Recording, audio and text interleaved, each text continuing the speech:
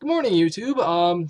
Today is currently it's the 23rd of June. It's about 8:30 in the morning. I just got off work. I work at a donut shop, so yeah, lots of fun stuff happening there. Anyway, you're not here for donuts. You're here for Gundams. And today I'm going to start on the loose build and maybe a bit of painting. Can't guarantee that for the head and the body of my Freedom Gundam Master Grade version 2.0. Blah blah blah blah blah.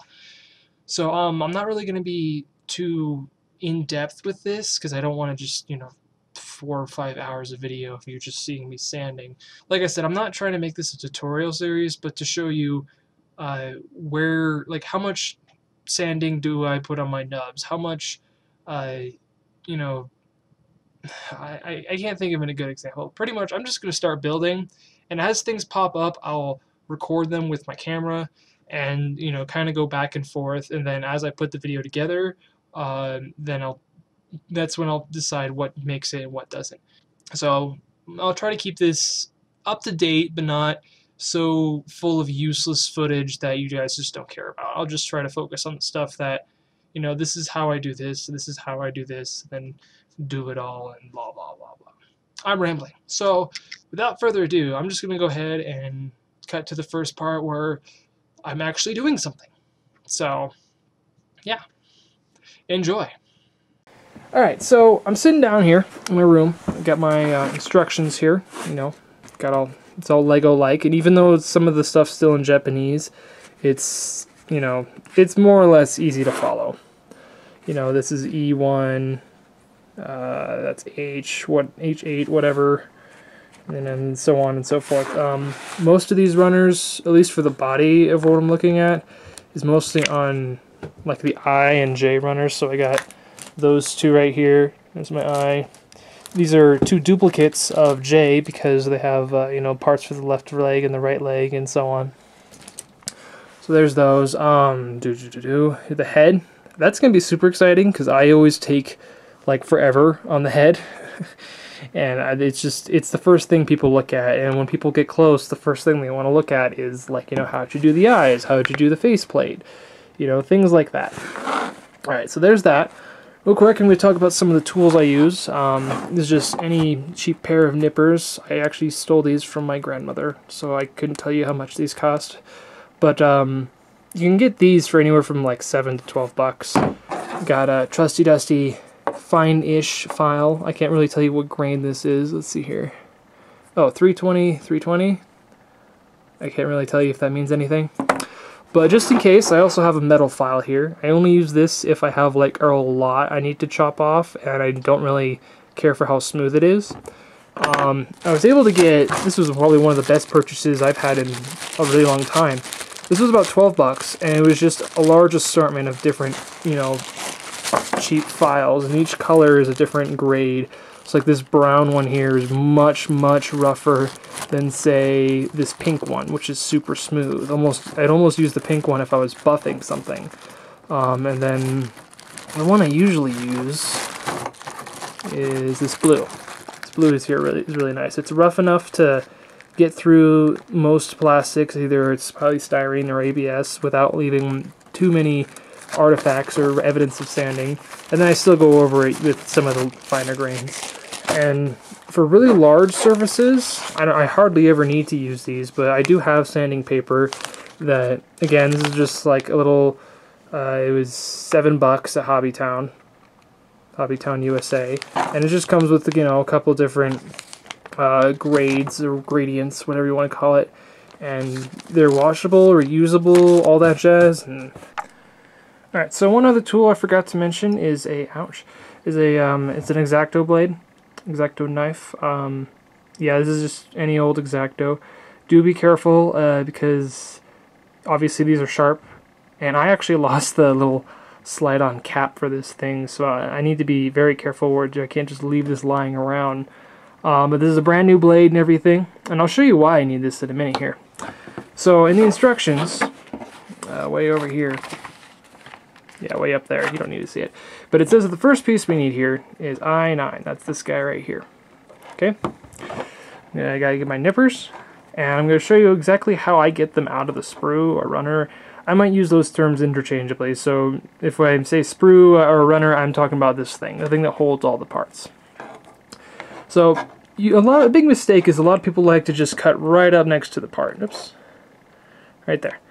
And that's a lot, like you can do that, and it's definitely a really quick way to just get the part out of the sprue. And you know, if you know it's not going to be seen and you can cover it up really easily, by all means go ahead and do that.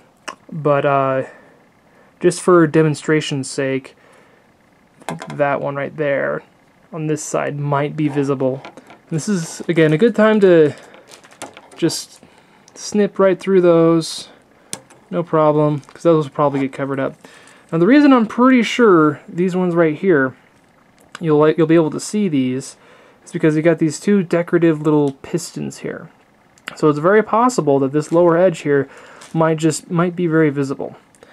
And yeah, I'm gonna try to cut a little further away from it. One trick I like to do, so you notice on the little nippers here, you got one side that's kind of flat, and the other side that's kind of got their V shape. So what I like to do is I take the flat side and I turn it away from the part. Usually that gives me enough clearance here to make the clip, and you'll sometimes have this little nub on here. Right? So from here I can kind of get a better look on, okay, is this nub going to be seen or is it not? So looking at it, I see that it's super flat right here. So maybe this wasn't quite necessary, and I could probably even just, you know, tink like that. Alright, but you can still see, let's see if I can get a little bit closer. You'll see a little bit of residue right there. Those are sometimes called sprue scars, or nub marks, or whatever you want to call them. So pretty much it's evidence that it was once in a sprue. Now what I'd like to take is a little razor here, kind of cut it off, make it as flat as possible. Alright? And if I did a decent enough job, you sometimes still might see a bit of white, but it should be perfectly flat. I'm going to go ahead and do these ones here anyway, even though they should be fine. And do be careful. I kind of am a little bit liberal with the razor here. I'm confident on what will and what will not cut my thumb here. But obviously, this is still a very sharp blade, so you need to be very careful. Alright, so that piece wasn't so bad. I'm going to try to jump to a piece that has a little bit more difficulty and will require maybe even sanding.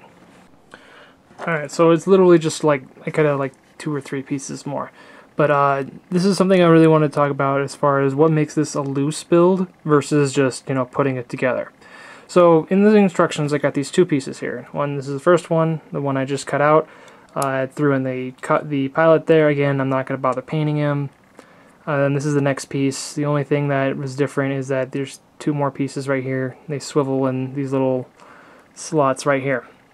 Now you can see here on this piece that has the same slots, it's going to go right on top. So I'm not sure if this will be the best example, but I might do this again later on. So you can see we got a couple pegs and holes here, and that's just how things go together, you know. These pieces right here, these joints, they're just 2 pegs on either side. And like I said, they fit in those longer slots. Now on this piece here, I got these 2 pegs there, and then on this one we have this peg here, and they kind of, you know, oops, make sure that's on there right. They line up, and then you would snap this down and it wouldn't be able to come off. Now that's not what we want. We want to be able to take this thing apart so that if I find out later I need to paint these, then I can do that. So one easy way to make sure that you can take anything apart that you put together is when you initially assemble it, you need to clip some of these pegs. Alright? Now usually you can just go at like a 45-degree angle right at the end there. Let's see if I can get this in camera. Probably not. Alright, I'm just going to gently pinch it there. See if I can focus it. Alright, so you see how I got that right there? Just kind of at an angle. It's a little bit steeper than a 45, so I'm going to back up a little bit. Just going to take off that end there. Alright, so now that peg, it's kind of at an angle. And there's a reason I did it at this angle too. The reason I do it at this particular angle is because I want the long end to be on the outside. If I had an armor piece, which would probably be a better example of this, then there might be 3 or 4 of these pegs. And if you do them all on the inside, then when you put it back together, it might not sit exactly where it's supposed to be. So I like to make sure that the long end is on the outside. So I'm going to do this for this other one real quick here.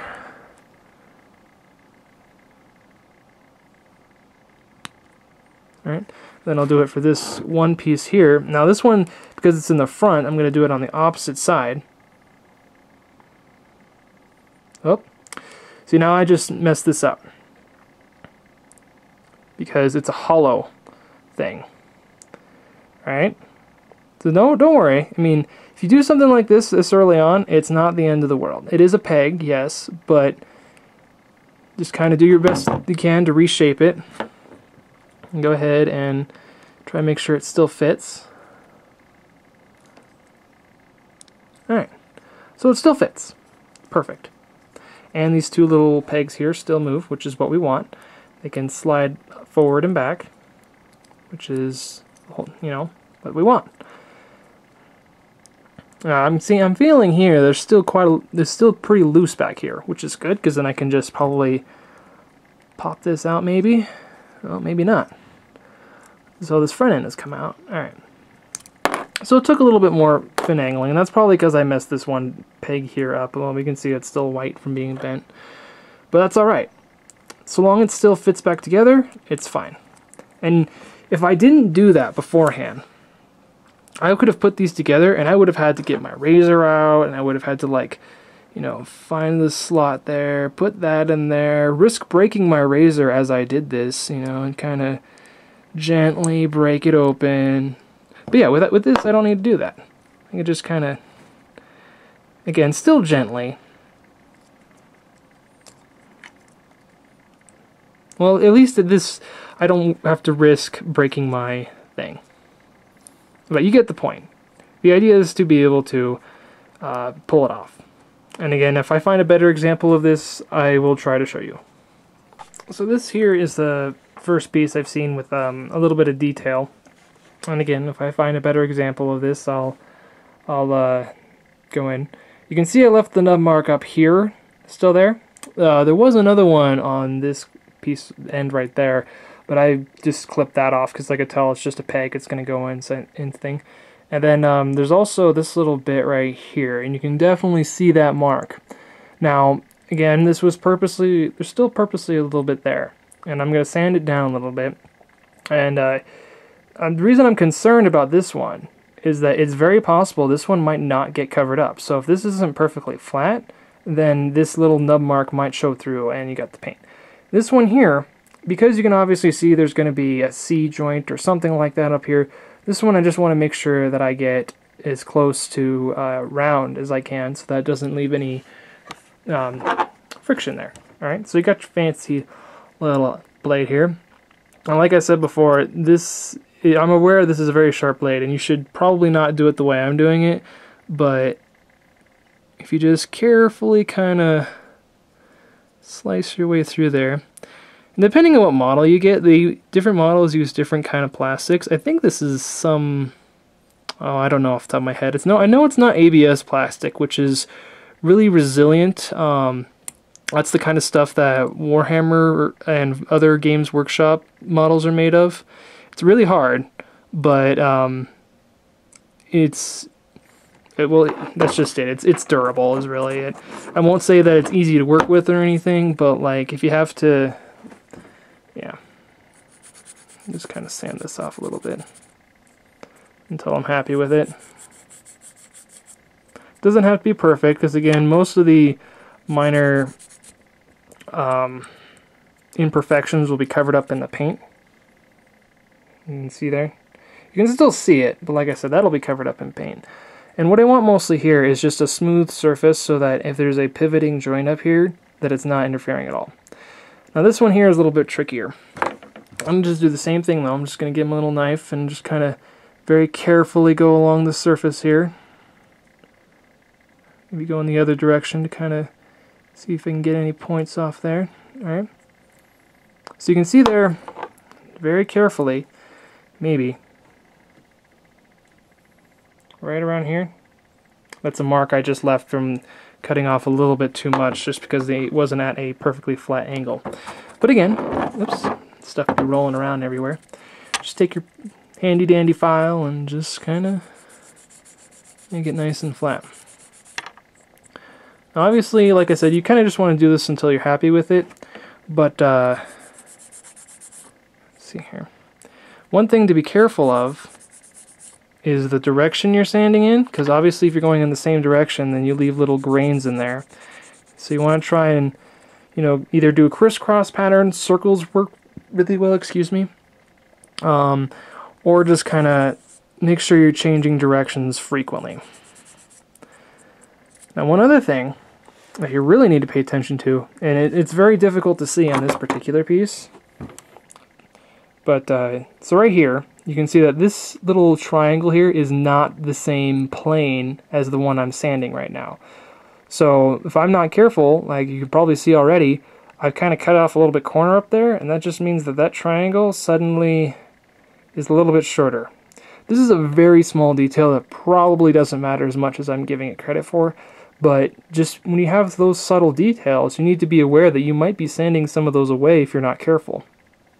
So again, you can see that there's still a little bit of physical evidence there, or at least visually, I guess, visual evidence, excuse me.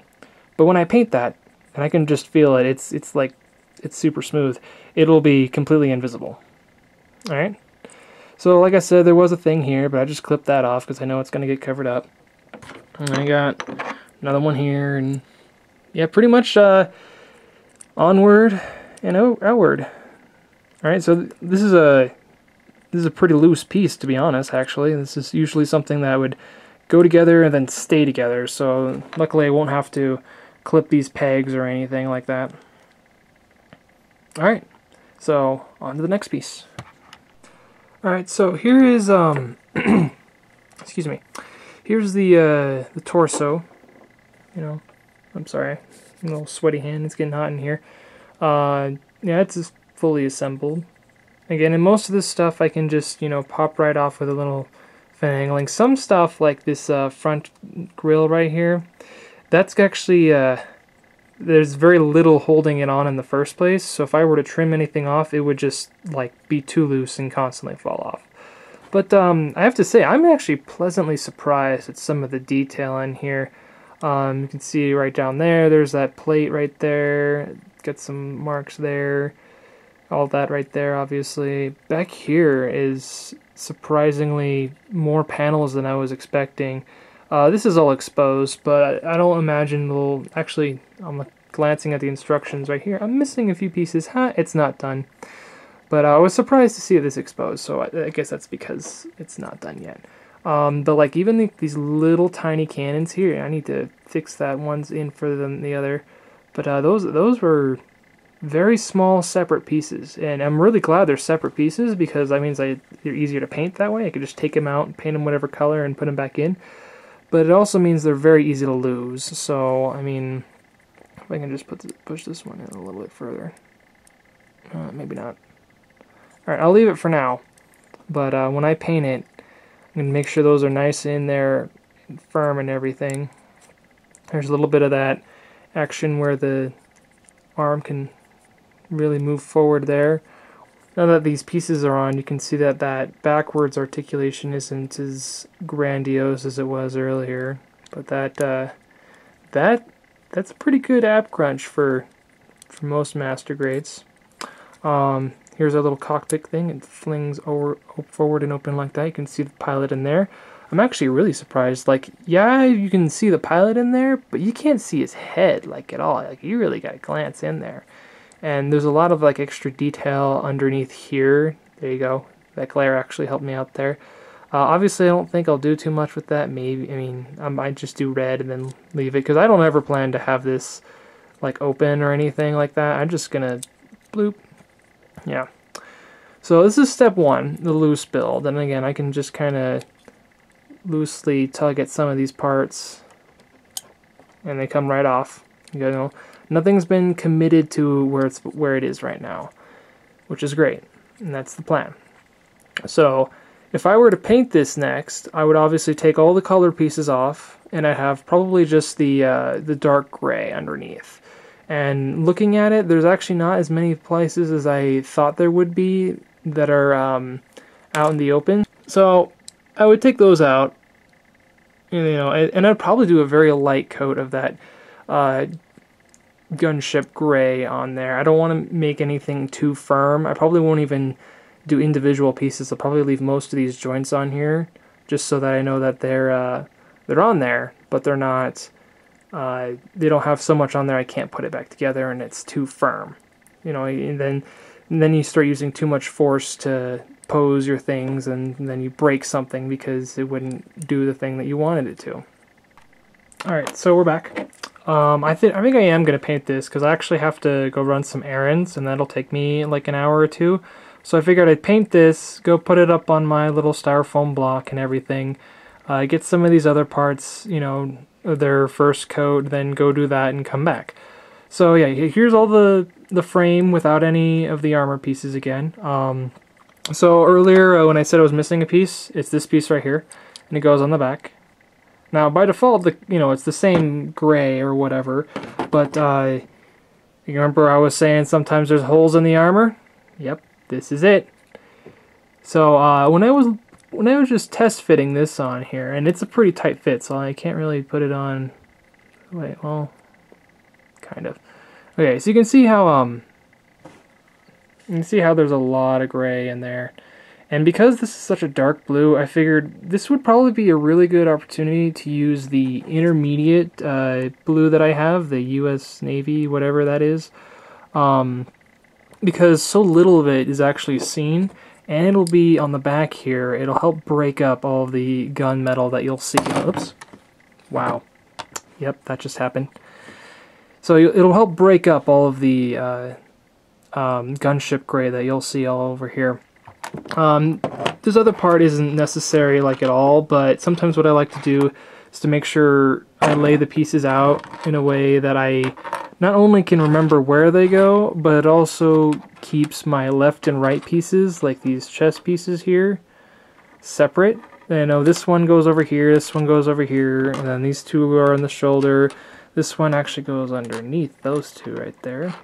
That's my, the neck part and everything that goes in the back. So I got quite a few pieces here that all need paint. I got these cheap little alligator clips. They're red from the last model I was working on. But you can get these about $3 for a pair. I have, I think, 6 of them. And then I got, it's literally a chopstick from Panda Express. Just pop that in there. And then you stick them in a block of styrofoam from, a recent, maybe you bought a TV recently or a laptop, Xbox, whatever. Just stick it in that, and then it sits there, and, it'll dry. So, yep, I guess I'm going to come back to you when this is more or less mostly painted, and then we'll try putting it back together. One tip that a lot of people like to do, I usually don't find it necessary. Again, I won't say that I'm a lazy person, but I mean, if there's corners that I can cut sometimes, then I guess I will. But some people that are really picky about how they want their paint to go on, especially if they're airbrushing, is they'll take a cotton swab or a really soft napkin or something, and they'll get some isopropyl alcohol in there, 70%, 90% I've seen, and they'll wipe it down and everything. Again, usually if your hands aren't super sweaty like mine are right now, then you should be fine, in my opinion. But I mean, my hands literally sweating, and I think everything's gonna be fine. So yeah, I'll just give this a thin coat. I mean, most of what I need it for is right in here. These are the parts that you're gonna see. Maybe a little bit back here. I don't think so. But yeah, I'll go ahead and do that on and make sure this is all there. These two things right here definitely will be seen, so I need to make sure to get those. I don't know. I don't think I'm gonna bother taking the pilot out. I mean, no one's gonna see him at all, literally. I definitely need to get around this neck piece here. So yeah, and like I said, I'm gonna go paint this. I'm gonna go set it up, And then I will go do my errands, come back, and paint the rest of it, and we'll put it together when it's all nice and painted. And I'm back. It's been about 3.5 hours. It's currently 2 p.m. I went to get my hair cut, I went to the bank, stopped at Hobbytown for some extra paints, and yeah, I was able to paint everything before I left.